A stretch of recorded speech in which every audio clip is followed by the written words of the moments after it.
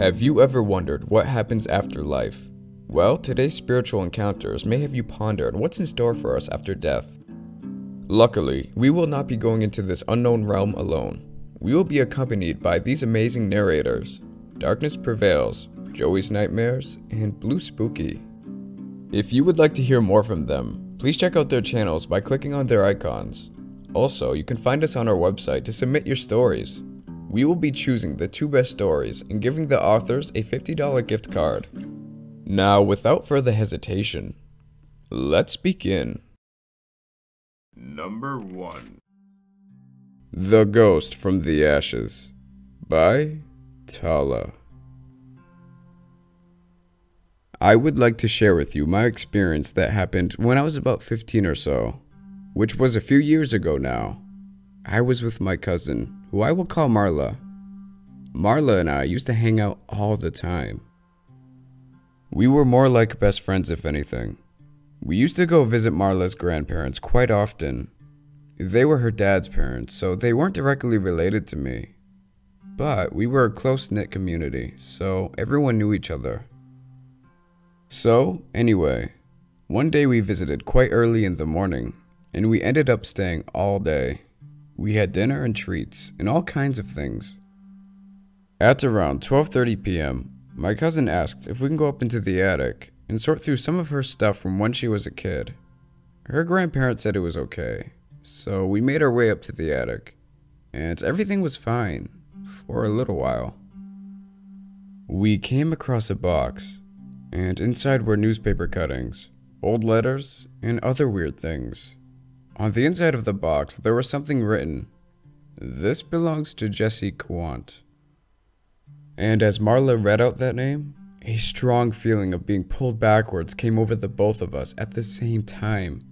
We both looked at each other wide-eyed and made for the ladder. Of course, Marla made sure she was down first, but I was practically on her shoulders. We almost flew down the stairs, and as we made it into the living room, Marla's grandparents asked us if everything was okay. We told them that we were fine, so they just smiled and turned away. That day went on, and we started to hear bumps and bangs coming from upstairs. No one could have been up there. It was only Marla's grandparents who lived in that house, and they were downstairs with us watching TV. I started to need to use the bathroom, and I begged Marla to come upstairs with me. And she said yes because she needed to use it as well. So, I finished in the bathroom, and Marla tells me to wait for her. So I stood outside the bathroom, which was opposite the room where you get to the attic. I started to smell a smoky kind of odor, and I started to get really nervous, so I shouted for Marla to hurry up. She mumbled something, but I didn't hear what it was. The smell started to get stronger, like something was burning, and I looked through the hinges of the open door, and I could see something unnaturally black staring at me.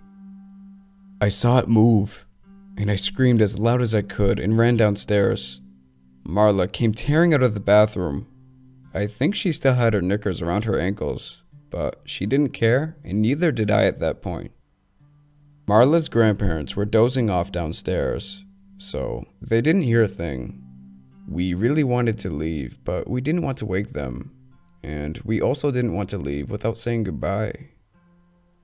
It was a horrible situation, because I just wanted to go home. We decided to wait a little bit longer, but we heard footsteps and banging upstairs, and that burning smell intensified. The ceiling light was swinging gently from the movement upstairs, and it was also flickering. I started crying and we decided to leave, but we left a note saying that we'd be back another day. We did go back a couple weeks later, and we asked Marla's grandparents if they knew anybody by the name of Jesse Quant. They said they had no idea, but when we spoke to Marla's father about it, he drove us to the local library, and we found a newspaper report of a man being killed in a fire in the same house now occupied by my cousin's grandparents. Shockingly, his body was found in the same room that I saw that figure. The fire happened during the night, while the man was sleeping. The house was obviously cleaned up and renovated, and Marla's grandparents bought it cheap, not long after it was fit for sale. They were completely oblivious to the house's past. Or at least we think so. They have long since passed, and we never really got to ask them if they heard or seen anything. So, that's just one of my experiences, but it's the one that affected me the most. Number 2. Late Night Visitor, submitted by Vanessa.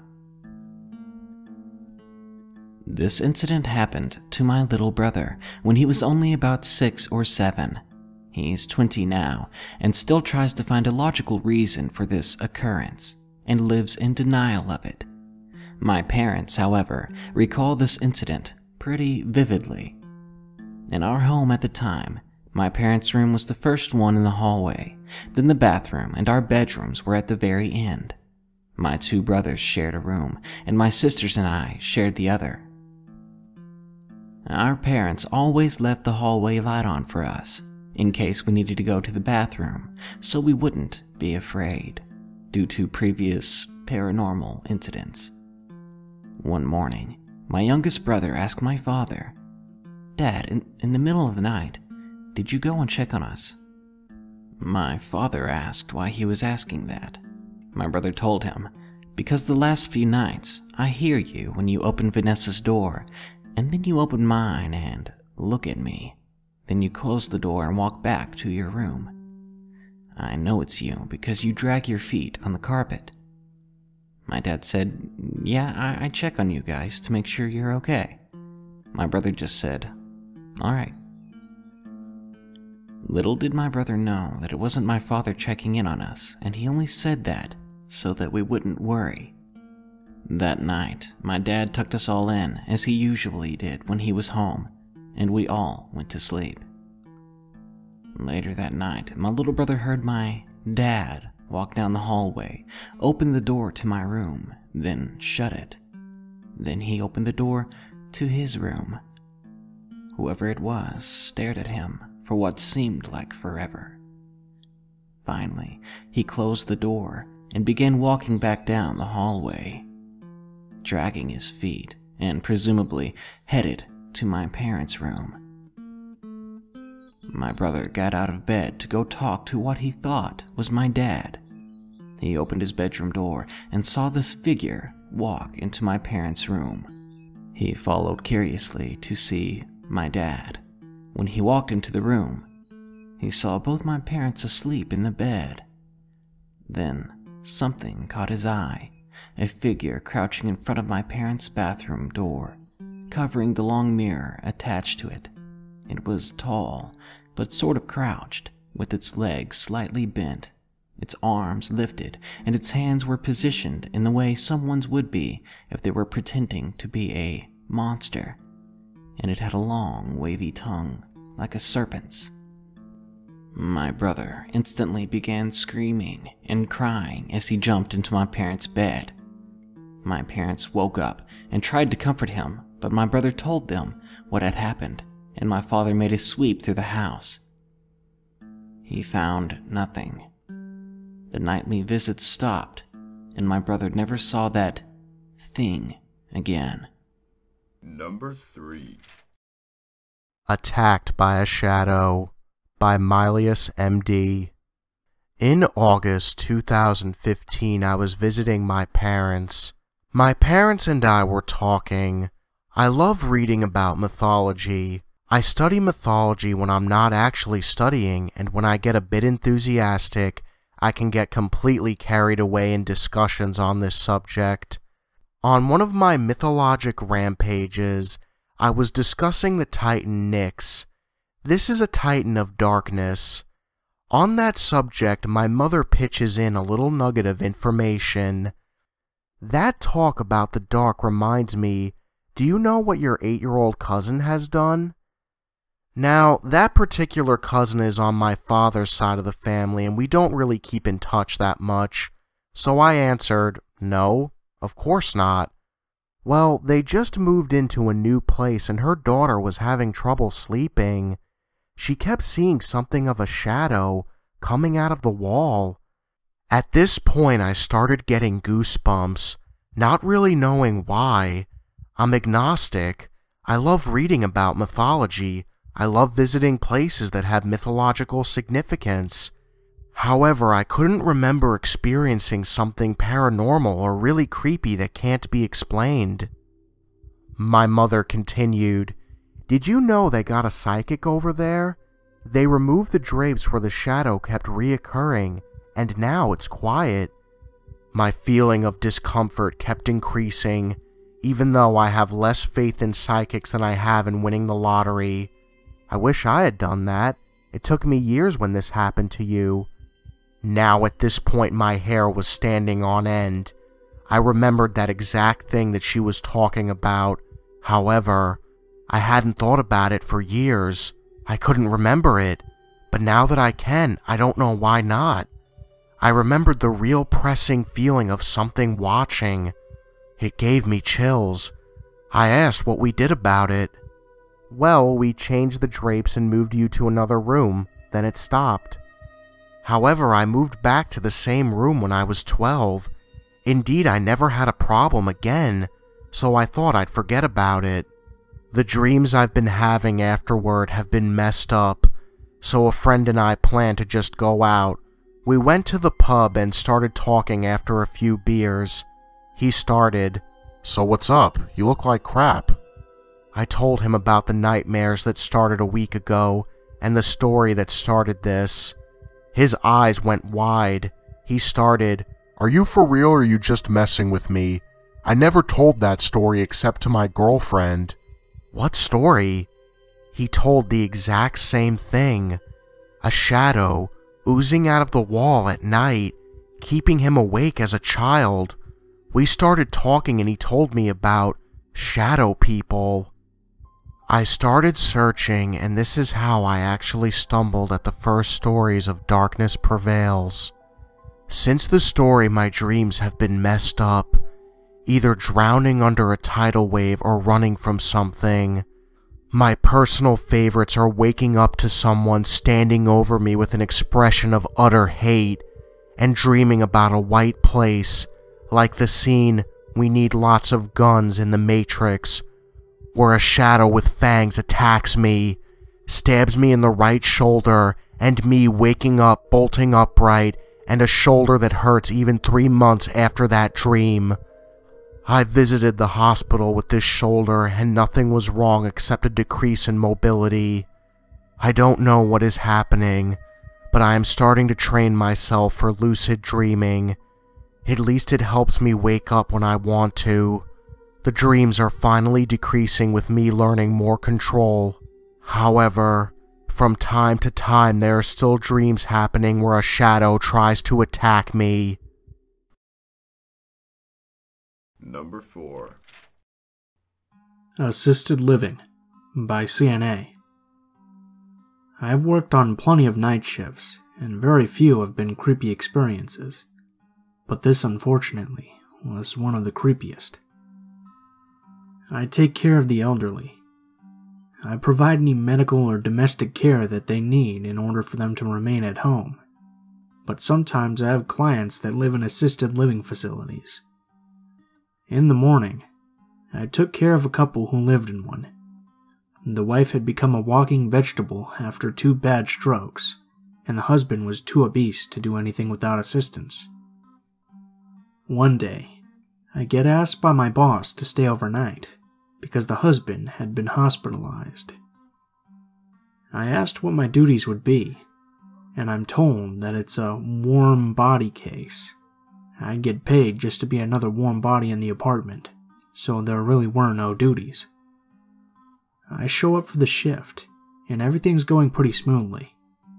My client is asleep, the facility is locked up, and there's the occasional nurse or caretaker walking down the halls. Around 11 p.m., I hear a knock on the door. I look through the peephole and see one of the nurses that I'm friendly with. I open the door and we chat quietly in the hall for a bit before he leaves.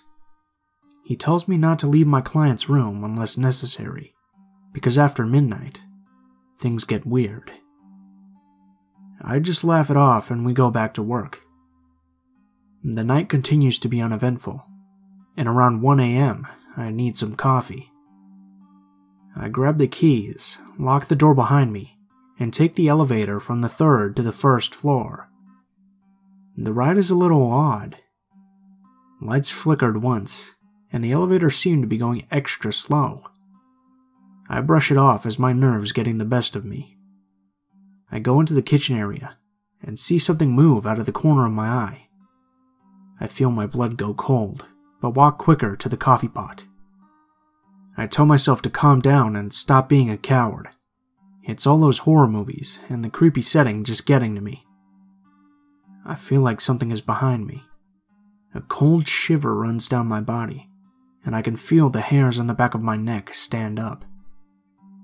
Against my better judgment, I turn around and see just the last glimpse of someone walking into the dining hall. I follow the person, and once I'm in the unlit dining hall, I call out to them. "Hello?" The person turns around, and all I hear is their walker hitting the floor. It's an old woman. She says back to me, "Oh, I didn't know anyone was still up." I take a step back towards the lighted kitchen area. "It's pretty late," I say. "You should really be going to bed. What if you fell?" She walked closer to me, and once in the kitchen area says, "Oh, you're right, darling, but I just enjoy the quiet of the night." She gives me a wide, toothless grin. Something about her face just unsettled me. I had seen plenty of toothless smiles before, but her face when smiling seemed so menacing. I grabbed my coffee and listened to the tap of her walker go towards the elevator. I heard her begin to talk to someone, but couldn't tell if she was still in the hall or going into the elevator. Either way, she wasn't my problem, especially not with that unnerving smiling face. I took the stairs to the 2nd floor and walked to the other side of the building to take the other elevator. I enjoy taking this route back during the day because the 2nd floor has an open type of hallway where you can see the downstairs lobby and the piano next to the reading area with a large window from ceiling to floor. It's a very picturesque view. I looked at the lobby as I passed by and saw multiple white and gray blurry figures outside. I stopped dead in my tracks and felt my blood go cold and rushed to my feet. I told myself that it must just be foggy outside, or maybe there was some new shrubbery and in the dark my eyes were playing tricks on me. I somehow found a way to start quick walking down the hall again, but was stopped after only a few steps by the sound of keys being hit on the piano. Alarms started going off in my head, and now was the time to freak out. Now was the time to run like hell back to my client and never work here again at night. But all I could do was look back down into the lobby and stare at the piano. There was a tall, very pale, elderly person sitting there. I felt a bit of relief and began to calm down as he played a few more keys. I let out a sigh of relief as he looked up at me. His face was clearly covered in wrinkles and very gaunt, but his eyes were completely hollow and black. I felt my breath leave me and I was frozen. I couldn't comprehend anything.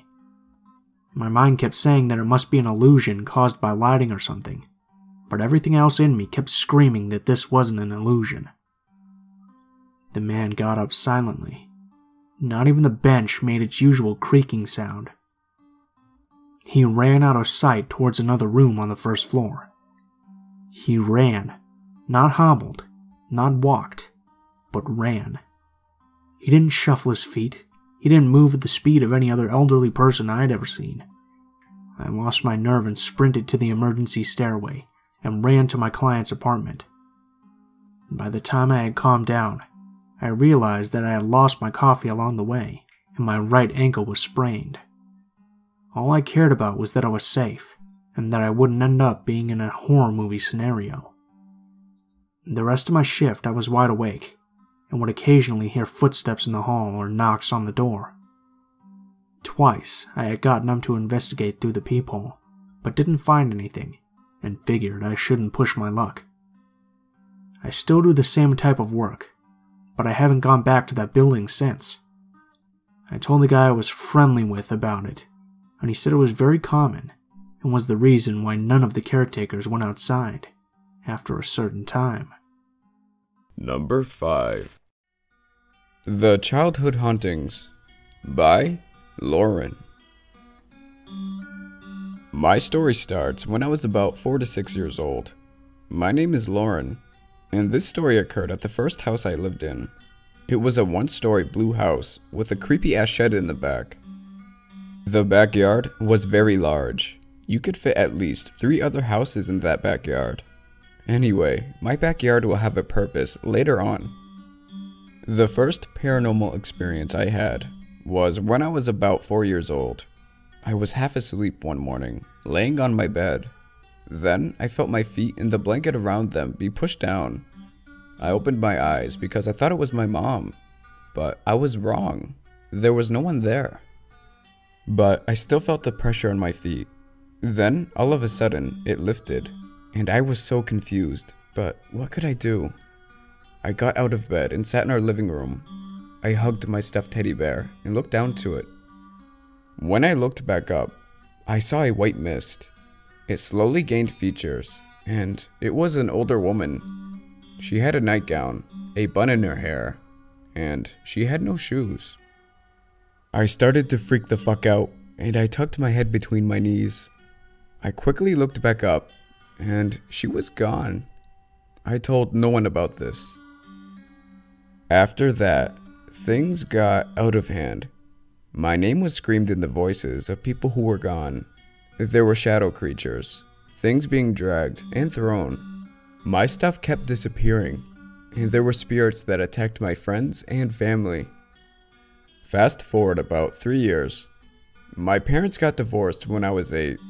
My brother, father, and I moved out of the house to our grandma and grandpa's house, which is now my aunt's. Sadly, both of our grandparents died soon after we moved in, and my dad decided to move on from my mother, so he dated a woman named Tina. But it didn't work out though. He then happily met a woman named Shari, who is now my stepmom. We moved into her house, and before we did, I will always remember seeing my grandfather's face in the mirror in the bathroom of their house. My mother was kicked out of the old house, and now others live there. All I have to say is, I hope they're happy in that house, haunted by my great-grandmother, multiple dogs that were poisoned, shadow creatures, and name-calling ghosts. Number 6. Cedar Crossing by Alyssa I. I was about 6 or 7 when I moved into my new house in Virginia. I've lived in my house for about 13 years, and I've been experiencing several different, unusual things. Most seem more like isolated incidents. Others are still going on to this day. I've been convinced that my house is haunted for as long as I can remember. It began when I would be overcome with dread at seemingly random times, usually while I was in my bathroom taking a shower or brushing my teeth. This never happened in the other 2 bathrooms, only the one my brother and I shared. It got to the point where I would actually make excuses to use my parents' shower or just not brush my teeth. This continued for a couple of years, but then died down. That is, until I was old enough to stay home alone. That's when I began to notice a lot more. Every day, I got a powerful sensation that someone was watching me. And once, while looking into the pantry for something to eat, I felt someone's breath on the back of my neck. The weird part is, I wasn't afraid. The presence didn't seem dark or threatening. It was just there. One day, I was in my room, and a robotic toy pig fell from the back of my bookshelf onto the floor and turned itself on. The on switch was located on the pig's stomach, surrounded by the toy's 4 stuffed legs. There was no way the switch would have turned itself on just by falling. And this wasn't the only occurrence. Other things around me fall out of nowhere from secure places like the middle of the kitchen table. It didn't get much weirder than that until about a year ago. At this point, my brother was in college and I had the bathroom to myself. That's when I began to see small, brownish red drops inside the bathtub. I didn't really think much of it, so I turned the faucet on and waited until the pressure from the shower had washed it away. I thought it was just crap that had leaked through the ceiling. This kept happening every time I went to take a shower. Then, one night, it must have been 2 or 3 in the morning, I jumped out of bed and ran to the bathroom. I had a nosebleed. This wasn't extremely uncommon for me, especially during dry weather, so I quickly took care of it and was back in bed in no time. The next morning, however, I went to the bathroom to take a shower, and the drops are in the tub again. I also noticed a drop of dry blood that I forgot to clean up from my nosebleed. And I finally made the connection. It looked exactly the same as the stuff in my bathtub. It was blood. The final event that happened was about a month ago. I woke up at 5:30, as I do on most weekdays, to see something sitting on my bed. It was completely black with slightly blurred edges. I could make out a head, an arm that it was leaning on, a torso, and the thigh. Though it had no facial features at all, I still knew it was looking at me. I blinked several times because I thought it was just a trick of my eyes or a dream or something, but every time I reopened my eyes, it was still there, exactly the same as before. This went on for several moments before it disappeared. Again, I wasn't afraid, merely startled. I don't believe it wanted to hurt me. After thinking on it for so long, I believe something may have happened here long ago, in that bathroom, and whatever happened, that ghost was the victim. Some other things have happened at my house. For example, one Saturday, I woke up and went outside to find something odd. There were dried foot and handprints of a grown man. Then again, it could have been something else. It looked as though the prints were sharp, as if they were claws. My father said that they were bear tracks. Yeah, I don't believe that. We may have woods in our backyard, but it's so thin that we hardly even see deer, let alone bears.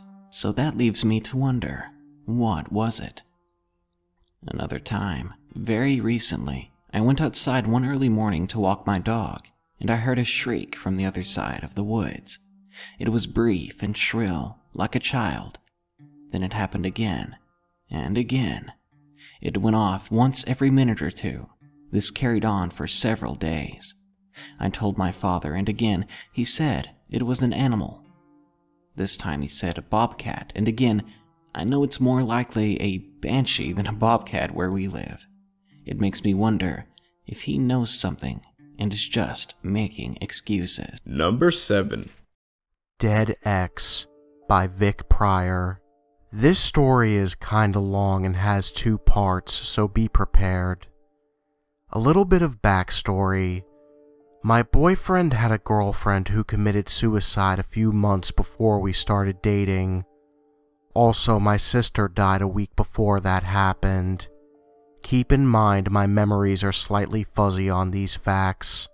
One night I was up at almost 11 and I had finally decided to sleep, but I wasn't really tired. I had a test the next day and wanted to have a good night's sleep, and soon I felt as if I wasn't alone, but I ignored it. Every night I had my TV on, so that made me feel good. And I slightly opened my eyes a little bit and noticed a figure. Short blonde hair, maybe a blue sweater with even designs, standing right in front of me. Considering I almost fell asleep, I didn't think much of it, so I closed my eyes again. But not even seconds later, I popped open my eyes and quickly turned on the lamp. I looked back over at the spot and they were gone. No signs of anyone there. and I went back to sleep a few hours before I had to wake up. Okay, this is the second time. One morning my alarm went off and I went to turn it off. When I did, I noticed my friend texted me saying school was canceled. Keep in mind I like to stay up late as hell, and because of that, I decided to go back to sleep. I slept a few more hours until I woke up maybe at 8 or later. It's still fuzzy, and I was still tired, so I tried to sleep again. When I shut my eyes, I started to notice it was very cold in my bedroom, and this was really weird considering my bedroom was so hot I didn't have on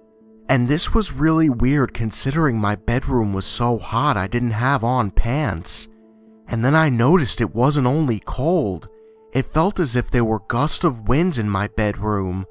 I slightly opened my eyes, and I was still half asleep, but right in front of me was a figure. It looked like the one from last time. Blonde hair, blue sweater, everything. The disturbing part was I remember my bedroom door not only being open but the light was on, but there was nothing outside my door, just a bright yellow light, and the entity was running towards me. Once I closed my eyes and opened them back up, my door was closed. My room was hot again and I was alone. I have a theory it was my boyfriend's ex seeing me for some godforsaken reason. If I saw her eyes though, I'd know it's her. Why? Because she had purple eyes, and if it wasn't her, then I'm worried. Hell, I already am. Number 8. Look Out by Kai. About 3 years ago, my mother and I lived in a 2-story house. At first everything was fine and dandy till 3 months after. My mother referred to herself as a witch. She loved to communicate with the dead. She loved to have any contact with spirits. One night, my mother had stayed up to use her Ouija board. She wanted to try and communicate with my grandfather, who had recently passed away. About an hour later, I had woken up to someone shaking me. It was my mother. She told me she had come into contact with my grandfather. She was smiling and full of tears. I went downstairs, and in the middle of the living room floor, I saw my mom's Ouija board and a few candles. We put our fingers on the planchette and began talking to my grandfather, or so we thought. About an hour after communication, I started to get skeptical. Every question my mother had asked got a false answer. So I decided to ask a question that only my grandfather and I would know the answer to. I put my finger on the planchette and I asked, "What happened on May 8th in 2012? I got a reply, but it was not what I was looking for. The planchette slowly started to move, and when it was finished, it spelled out the word nothing. Now, on that day was when my life was changed forever. It was the day I lost my baby boy. As soon as I got that reply, I immediately started blessing the house. After about 2 hours of blessing, I finally didn't feel so uneasy. I went to bed, but unfortunately, I was woken up again 4 hours later to the sound of my mother screaming. I rushed downstairs to see her on the floor, holding all of our family pictures that had been smashed and thrown on the floor. We did some exploring to see if anything in the house had been tampered with. To our surprise, there it was in the middle of the floor. The Ouija board was exactly in the same place as yesterday, but I swore I had picked it up and put it back in the attic. Along with the Ouija board were 3 black candles that were lit in a glow that neither me nor my mother had lit ourselves. Ever since that day, we hear voices of different genders and different ages. We see black shadow people everywhere. It's been 3 years, and unfortunately my mother has died at a young age. I've since moved out of that house and moved to my own place, but unfortunately, the activity has picked up. I can actually say that for once in my life, that I am very, very afraid. Number 9. Strange Happenings at an Old Newport-House by Sadie. When I was 16, my mother decided to rent a house in Newport, Rhode Island for a long weekend in July. Joining my mom and I on this mini vacation were my younger sister, Shelley, her best friend, Dee, and my mom's best friend, Nancy. We arrived at the house at about 6 o'clock Friday evening and proceeded to unpack. The house itself was older, but beautiful. The furniture looked like something out of a magazine. There was a giant screen TV in the main living room, and a bedroom right near it. My mom and Nancy snagged that room, as it had an en-suite bathroom. Shelley and Dee took the remaining room on the main floor. There were 2 bedrooms upstairs, so I snagged the largest one. As I was putting away my clothes, I heard a soft creaking, almost like a door moving slowly. I looked around just in time to watch my room door slowly shutting. Now, I can be a very skeptical person, and a door creaking shut isn't something that would scare me. I just assumed that a draft, though I had felt none, had caused the door to move slightly. I finished unpacking and headed downstairs. It was then that I noticed the door to the attic. It was right outside my room. I gently turned the handle and opened the door. As the door swung open, a blast of cold air hit me, and my room door slammed shut. Instantly, the hair on the back of my neck prickled, and I shut the door. It was the middle of July, and we were having a hot spell. Shouldn't the attic have been stiflingly hot? It wasn't. It was cool, as if there was an air conditioner set to high cool up there. I looked warily at my now closed bedroom door, and decided to go downstairs. The rest of that evening was uneventful. We ordered pizza and relaxed by the pool in the backyard. Eventually, around midnight, we all headed to bed. As I climbed the stairs, I remembered the incident earlier and felt a little nervous heading to my room. But when I opened the door, nothing seemed strange. I crawled into bed, and to my surprise, fell asleep rather quickly. Creaking woke me up at around 3 in the morning. It sounded like someone was slowly walking back and forth in the attic. I won't lie, I was terrified, but desperately tried to rationalize what I was hearing. Maybe it was just an animal. I listened to the creaking as it continued. Finally, I threw the covers over my head and shut my eyes in an attempt to sleep, which I eventually did. I woke up the next morning, and the first thing I noticed was that my door was closed. I distinctly remember having left it open. I asked my mom if she had closed it when I got down for breakfast, and she just told me no. She then asked why I couldn't sleep. "What do you mean?" I asked her.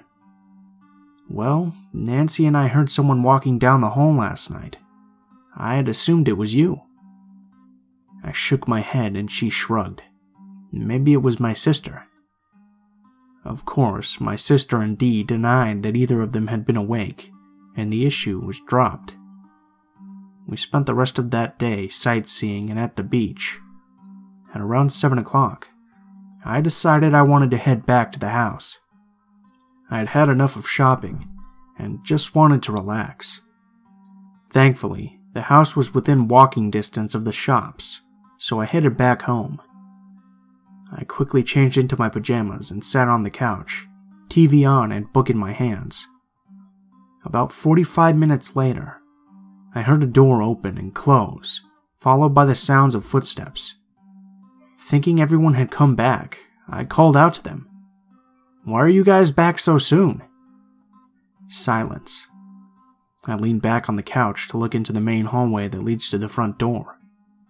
It was closed, and there was no one in the hallway. I got up and slowly made my way down the hall. "Mom?"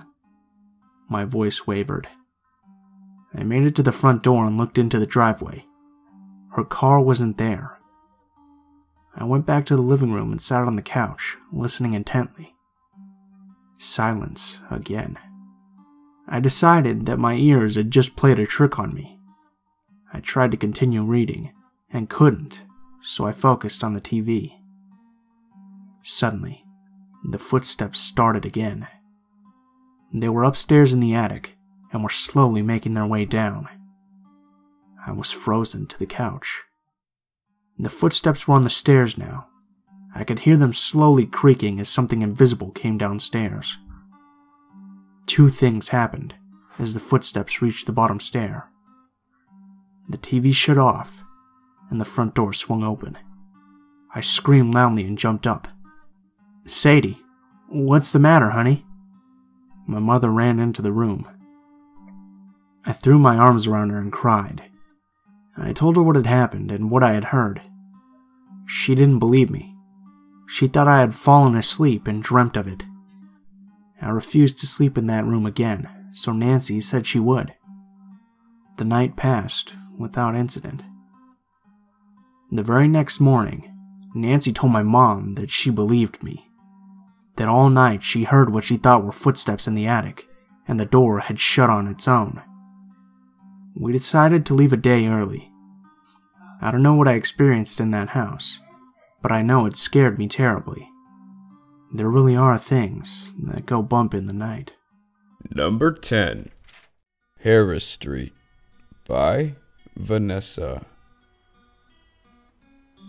In our home on Harris Street, we've encountered everything from disembodied voices, dark figures, levitating items, shaking beds, to full-out physical manifestations of family members who weren't in the home at the time, or they were on the opposite side of the house. Here are some things that happened to my mother. But first, let me give you a little more information on my youngest sister's imaginary friends. My little sister at the time had 3 imaginary friends. Katie, who was a little blonde girl. I don't recall the name of the lady.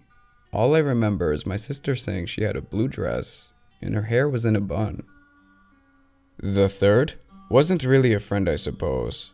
She called him the Woodchucker Man.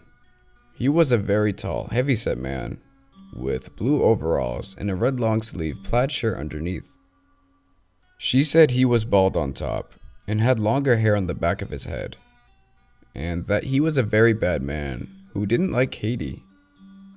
At the time, the crazy paranormal stuff wasn't happening, other than disembodied voices and the occasional dark figure, so all of us brushed off her friends, until one day I was watching TV in our living room. My sister was playing and talking with Katie, when she suddenly looked over to me and said, "Katie wants to tickle you." I said, "Okay, whatever, let her tickle me," and I kept watching the show on TV. Out of nowhere, I get this really strong tingling sensation in my armpits. It scared the shit out of me, but I didn't react at all. I wanted to ask my sister if she knew where Katie was tickling me. Before I could even ask, she looked at me, smiled and said, "She's tickling you on your armpits." My heart sank, and I began to think, if Katie's real, what about the other 2? On another note, my dad would work 4 a.m. to 5 p.m. every day, so my mom would wake up to make him lunch and send him off, then afterwards fall back asleep. So she's laying in bed and she flung her arm to the other side, and she hit someone. Thinking it was my dad, she brought her arm back to her side of the bed, when suddenly she remembered having packed his lunch that morning, and she noticed that the body was too big to have been any of us kids, or even my dad. So she rolled off the bed and crawled out of the room. That's when she started sleeping in the living room. I couldn't help but think that was the Woodchucker Man. Fast forward a week. My mother is asleep on the couch, while the kitchen and living room have no wall separating each other. So she would leave the light on above the stove to keep the living room semi-lit. It's about 3 a.m. when she wakes up to the sound of drawers in the kitchen opening and closing. Thinking it's one of us, she ignores it at first. But the rummaging continues. Still half asleep, she asks, "Who's there?" There was no answer. Then the fridge opened. My mom opened her eyes and looked into the kitchen, through the reflection of the television, to see a little girl standing by the fridge, holding it open. Still thinking it's my sister, she asks, "My daughter, what are you looking for?" She said the little girl looked at her through the reflection of the TV and disappeared. Then the fridge door just closed. My mother was so paralyzed with fear, she couldn't even move. Let's just say, she didn't get much sleep that night.